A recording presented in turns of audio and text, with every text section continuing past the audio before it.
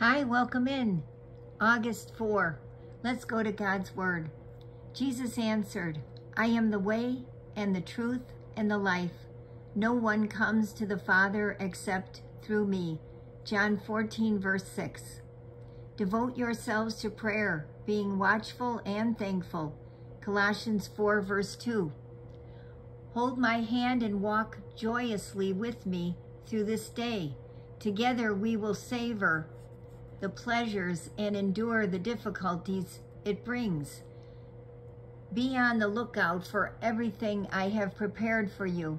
Stunning scenery, bracing winds of adventure, cozy nooks for resting when you are weary, and much more.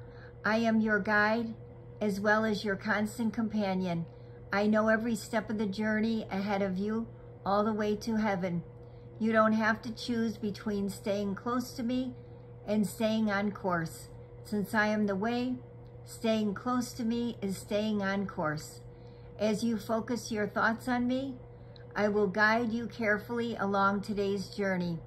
Don't worry about what is around the next bend. Just concentrate on enjoying my presence and staying in step with me.